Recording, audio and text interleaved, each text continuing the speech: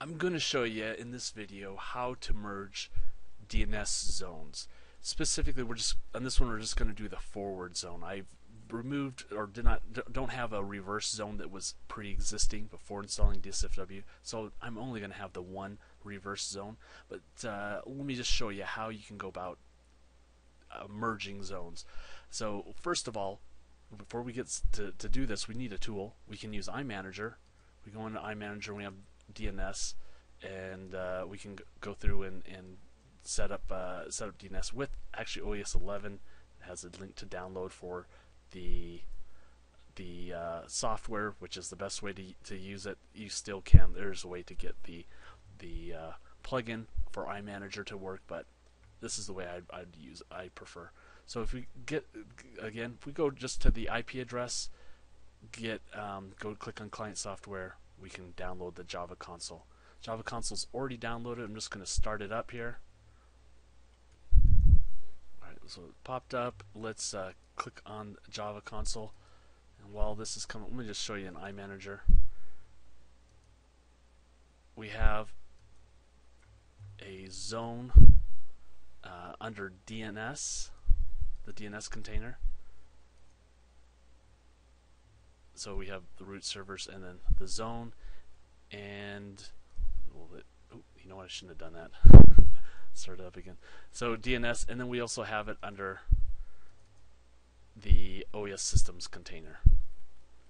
So we've got, here's our forward and here's our reverse. So we don't have this reverse set up on the DNS inside DNS. So what we're going to do is, and as you can see, the root servers, that we already have that set up in the tree. We don't see a root servers listed here, but we do over here.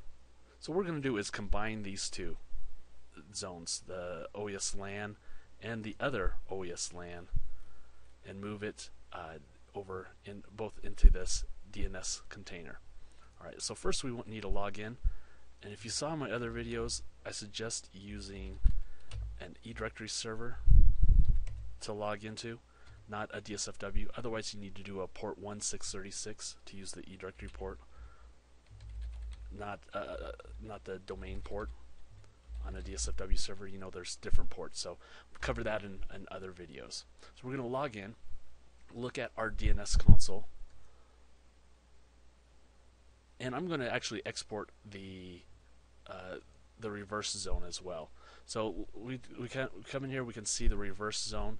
We've got a forward zone, and I'll show you. We look in here, we can see the objects. Now if we go to click on this one, we're not going to see anything.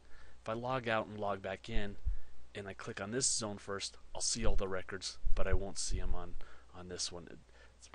It's because the DNS console tool is not expecting you to have two zones with the same name. You cannot create those inside with the console. DNS console won't allow you to do that. If it detects that zone name already exists, it's not going to allow you to create another zone with the same name. So it's not expecting this.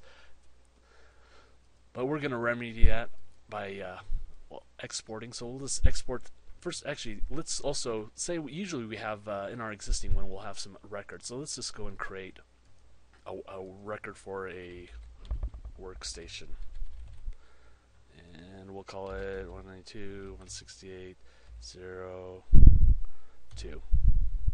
So when we create that, as you'll see, it created in the reverse zone, automatically created a record for it there as well. So we have records for both. Alright, they're all set up, ready to go. Let's go and start by exporting the reverse zone. So we can browse. We'll do it to roots desktop, and we'll call this the reverse.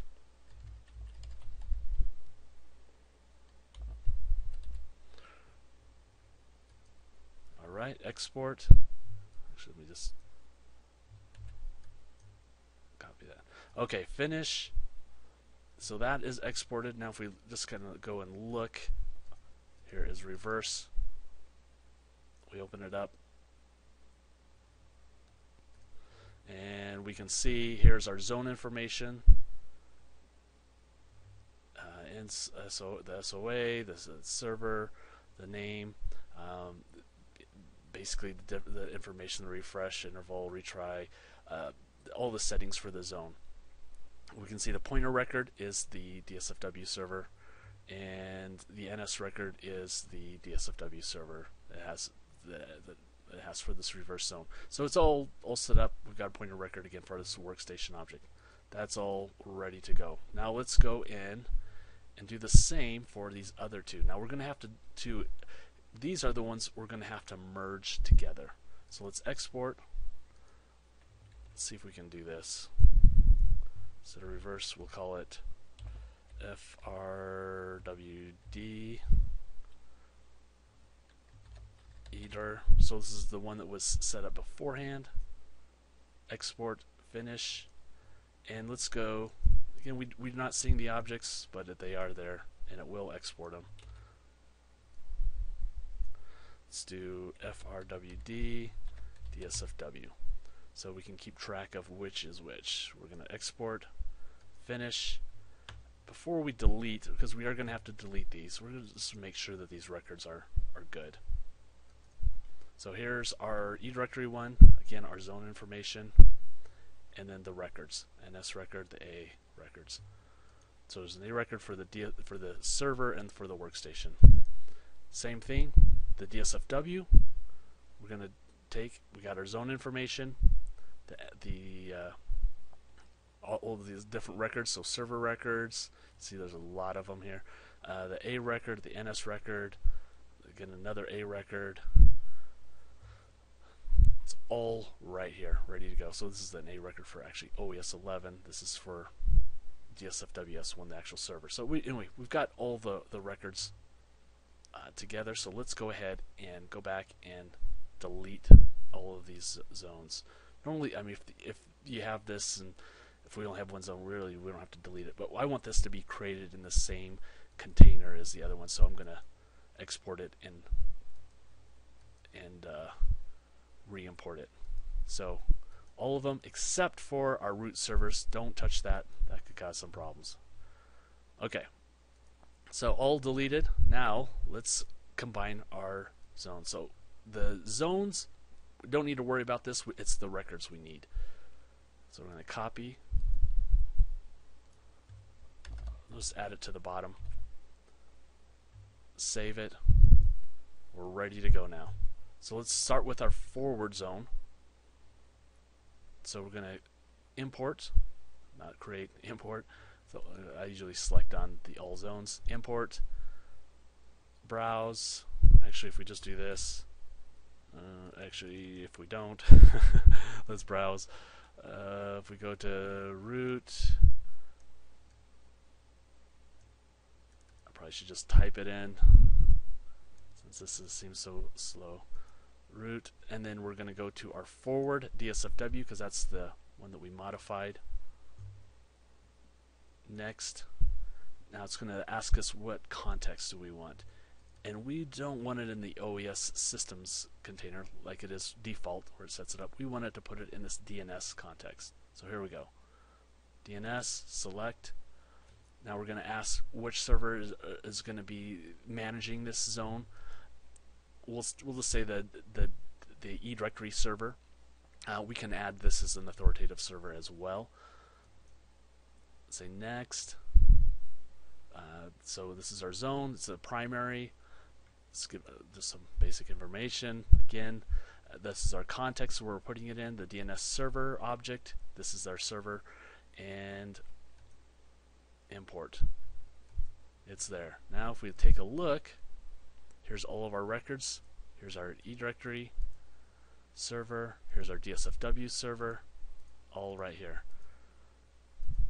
And then these are the NS records.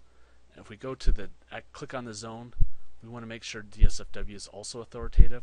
If you don't want to, you don't have to do this, but whatever servers here, these are authoritative, meaning they can answer requests, DNS requests. So that is all good. Let's just do a refresh to make sure this information is saved.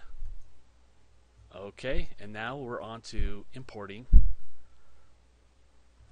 Let's just type it in. Root desk top. What is the name? Reverse.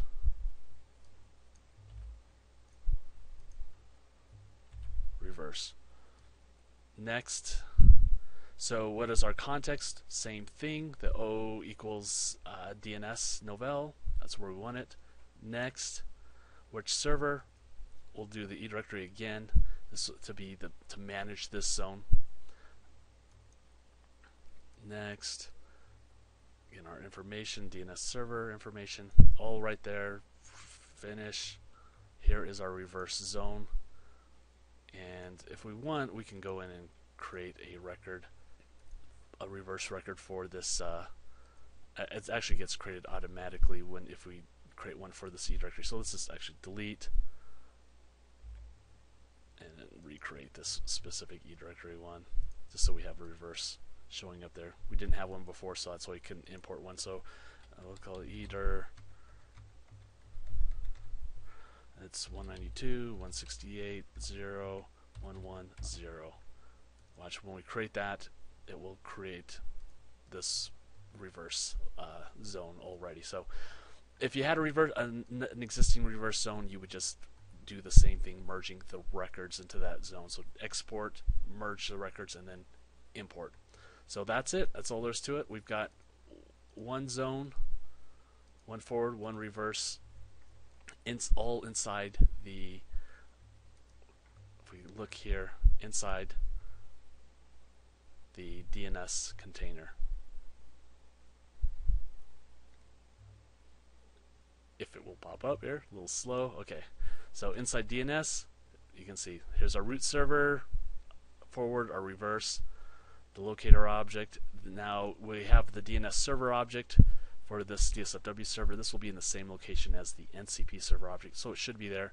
But as you can see, no zones are located in this container. So it's all set up, all good, all working the way we wanted to. So we're using our existing DNS server, and we are able to add the DSFW server as authoritative and continue on just like it was before. Alright, so I hope this was helpful. Thanks for watching.